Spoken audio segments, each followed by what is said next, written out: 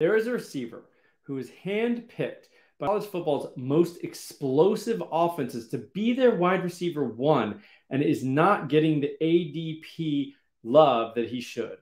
That's Jermaine Burton, formerly of the Georgia Bulldogs, now on Alabama, one of the best offenses in the country. You don't need me to tell you that.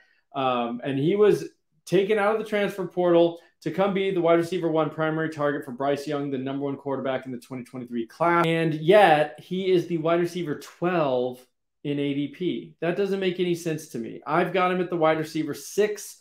I think I've seen him as high as wide receiver 3 at our website. Some people like him even more than me.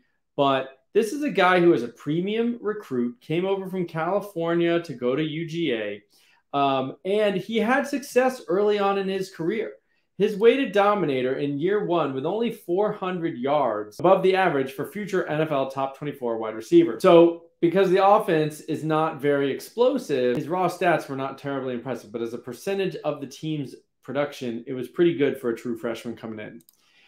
Additionally, another metric that we like to look at is yards per team pass attempt. Again, he was over the average for future NFL wide receiver 2s. Or better. And this year 2 in both instances was a step back. There's no doubt about that. Brock Bowers, the freshman tight end, really outproduced him, and it shows up in these metrics. However, the Georgia offense with Stetson Bennett running a game managing program and a lot of running plays and a Kirby Smart-led team who wants to play defense and run the ball, control the clock, is not the best place for a receiver to thrive. Even George Pickens, who wound up being a second-round pick in this year's draft, never really put up amazing eye-popping stats on the field at UGA. So Burton now says, see ya, I'm going to where they throw the ball and they have an explosive passing attack at Alabama. I'm going to go play with the best quarterback in the country, Bryce Young. And I think we're going to see a really nice season from Jermaine Burton.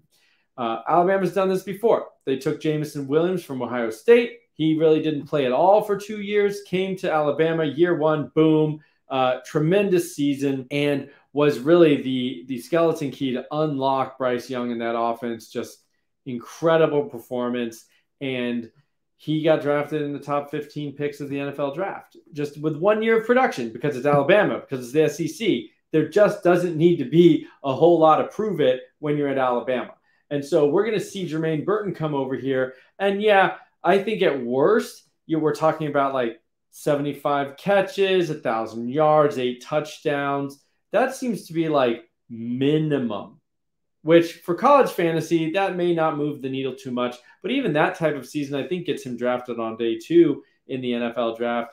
I think there's a ceiling here of like 100 catches for 1,500 yards and 15 touchdowns. That's not out of the realm of possibility at all. In fact, I think that's like, would be a 75th percentile outcome. We're not even talking about like 99th percentile outcome, which would certainly be a starter on any college fantasy team. And a year like that is going to put him in the first round of the NFL draft.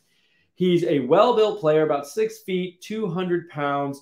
So he's bigger than John Mechie, who just graduated and was kind of in that mold, kind of a possession receiver, really good route runner, enough speed. But Mechie, I don't think, had quite the tenacious yards after catch ability that Burton has. He was a little bit more slight of frame, but a good route runner, fast enough, and actually was a premier target for Bryce Young. And Jameson Williams was a little bit more of that deep threat. But I think Burton can come in and be a little bit more of like maybe a souped-up John Mechie, which is pretty exciting because John Mechie just went in the second round in the NFL draft. But if Jermaine Burton's like an upgrade over John Mechie, in terms of he's bigger, he's got more yak ability, kind of a possession guy, but also can be moved all around the field so he can bump into the slot. He can win on the outside.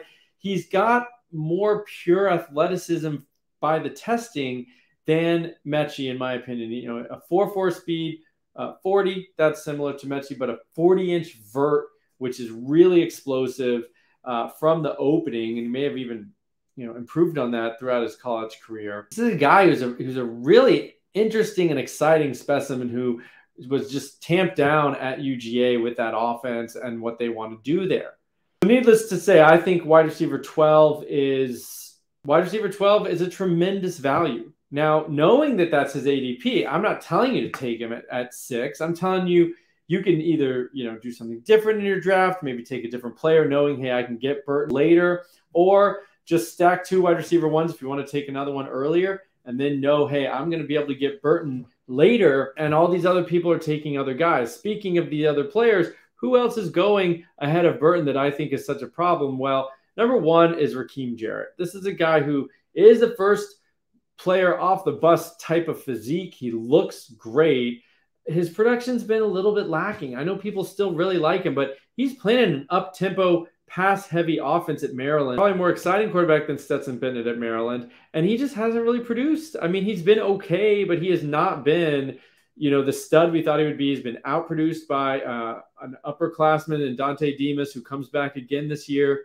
And so, I think Burton should absolutely be going over Raheem Jarrett.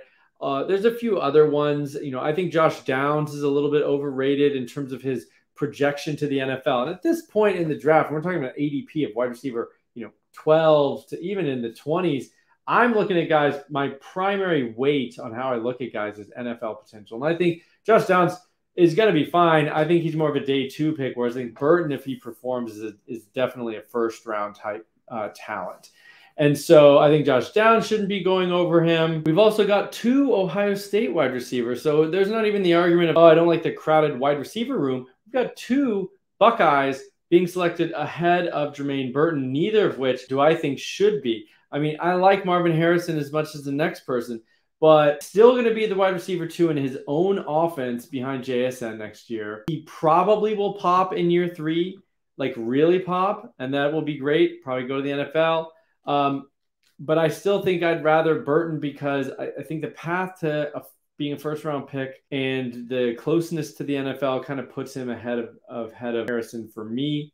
And then you've got Emeka Egbuka, who's also being drafted ahead of Jermaine Burton, and he's going to be the 3rd receiver in his offense this year, and probably still the 2nd receiver in his 3rd year behind Marvin Harrison, projecting a little bit down the line here, but he's going to be neck and neck with Harrison in his own offense. We got a guy in Burton who was handpicked to be the wide receiver 1 on one of the best draft capital rich offenses for wide receivers in the entire country.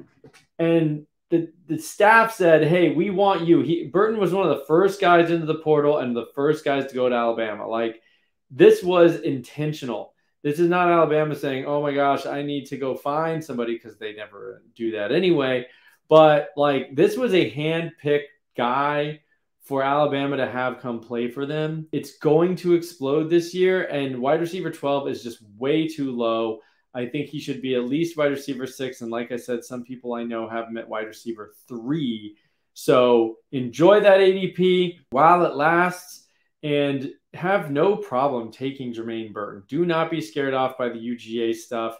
If nothing else, just rely on the fact that, like, Alabama is premium talent evaluators, okay? They not only get the best talent to come play for them, but they also put them into the NFL with a high draft pick as much as anybody else in the entire country. So it's not simply about recruiting the best players. It's about recruiting the best players and also turning them into the best versions of themselves and sending them off to the NFL. And I think that's what Alabama is going to do here with Jermaine Burton. Be sure and check out everything we've got at campus2canton.com. More rankings, more articles, more strategy for your college football side, for your NFL football side. We're really ramping up recruiting as we head into the 2023 class. So coverage there for who's next on the scene in college football. Be sure and check us out. Thanks for watching.